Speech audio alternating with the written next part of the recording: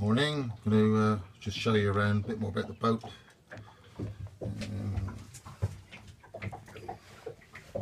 Put the electrics on. Switch on these to here.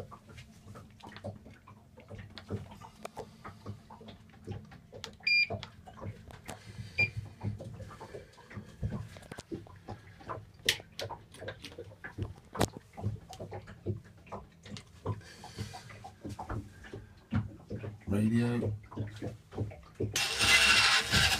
wiper. While they're warming up, we'll just fire up the engine a minute.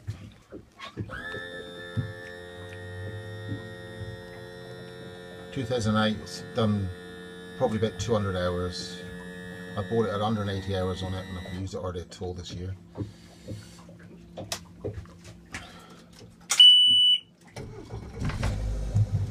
First time it started in 6 days, so we fired right up. Pumping plenty of water. Clean as a pin. 9.9 4-stroke Mariner as well. I think it's 2010. Underfloor holds. Got my warps, ropes, and chains and anchors and fenders and all in there.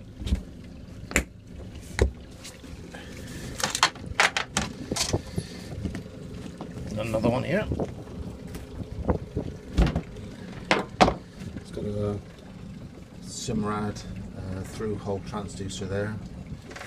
Back there is a float switch with a pump. 2 batteries either side in this one and one across there, big batteries. So there's plenty of storage. The deck was replaced 2010 and raised, so we got flush decks. Here we got 2 brand new filters. That's a quite expensive one. That's a water trap as well.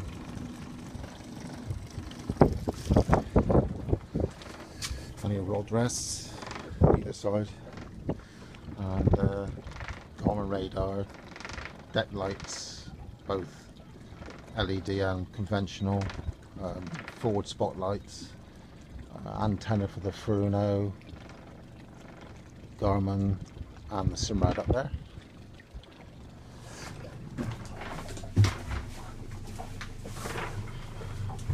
This NSS 8 is touch screen.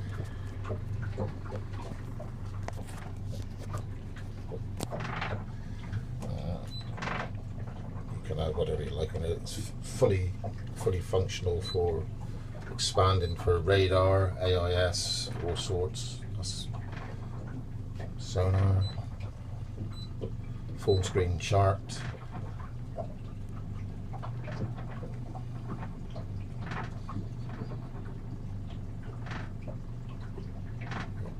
And you can have a combination of both. And you can touch screen, or you can use the knob to expand. The Garmin is it's got the radar on it. Charts, navigation chart. So very handy. Furuno, very handy bit of kit. That's brand new this year, as well as the Simrad. A professional compass, rev counter, battery, spotlights, charger for your phone, bilge pump, automatic or manual, fuel gauge, 2 sets of electric switches both sides, plenty of storage, under seat storage, underneath there,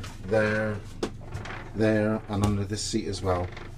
And what I like about this is you've got sliding wheelhouse door windows both sides.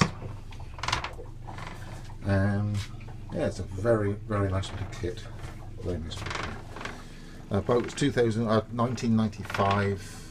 Engine, main engine on 15 horse 4-stroke is 2008, and the low auxiliary 9.9 is 2010. Underfloor tank, 130 litres underneath here with a filler cap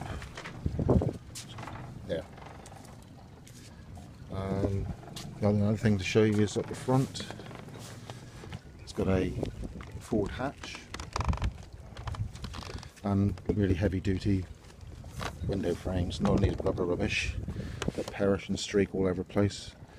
Yeah, it's a tidy bit of kit. New horn as well.